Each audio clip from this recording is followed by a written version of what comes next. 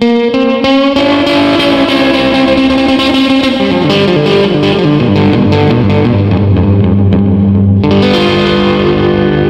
in 1843, there was a cowboy named Howard Lee, who was known to everyone to act quite especially cowardly.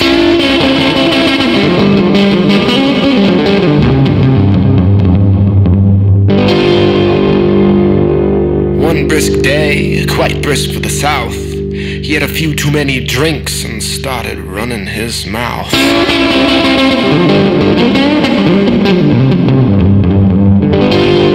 On this same day, I walked into a cantina, asked for whiskey on the rocks. Howard Lee turned right towards me and started poking fun at my red socks.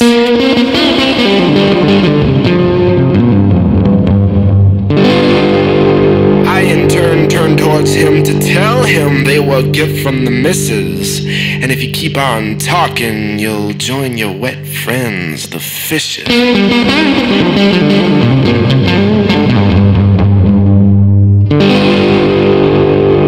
Lee seemed to not like this so much as I disliked him, and almost on a whim I thought I ought to brace myself for a flying limb.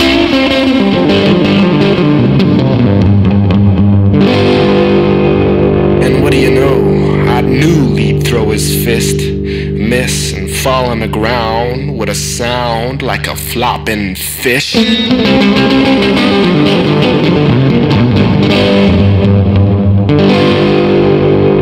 But Lee got up real fast, faster than a man can blink. But he had his back towards me and told the bartender, I need another drink.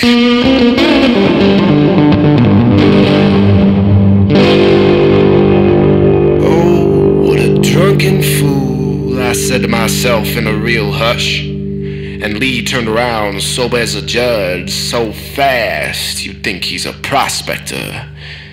And I was a gold rush.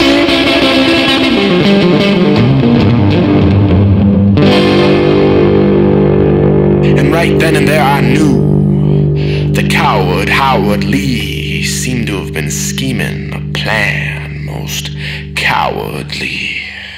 Before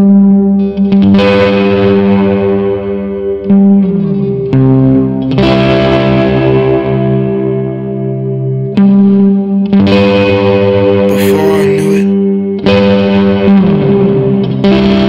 I had a sharp pain in my side. It seemed my life was ending.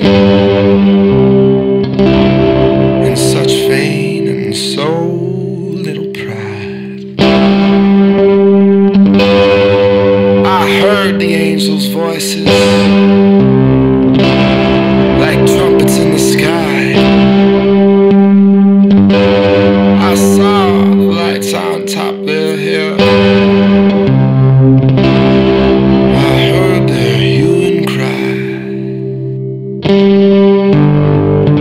They said, oh, Cullah, don't you fret, it ain't time to say goodbye. We ain't here for you, we're here for that other guy.